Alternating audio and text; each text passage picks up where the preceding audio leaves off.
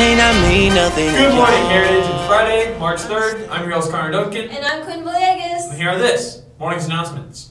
A few upcoming events. The 10th Annual Dance Showcase will be on March 16th and 17th. It is always a great show. The Patriot Olympics will be on March 24th.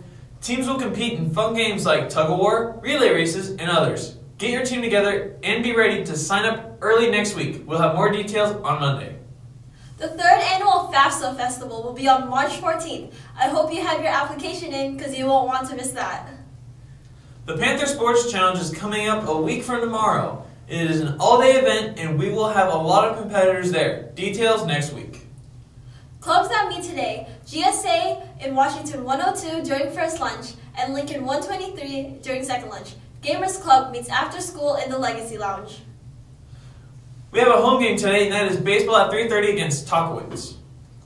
Any Lady Pats who wants to join tennis this year at any level, go see Coach Mack in Lincoln 101. It should be another great year for tennis.